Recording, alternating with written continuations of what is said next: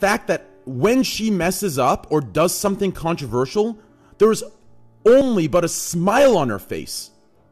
Only but confidence and cockiness with some sort of knowledge that nothing can happen. That's what makes me so suspicious. Look at every big streamer on the platform that's untouchable in our eyes.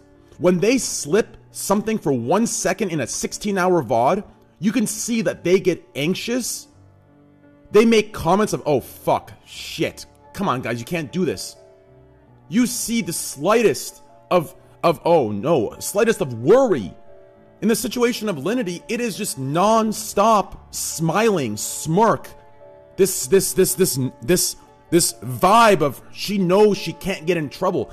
That's what makes it suspicious, not Twitch's end. It's her reaction to her fuck-ups.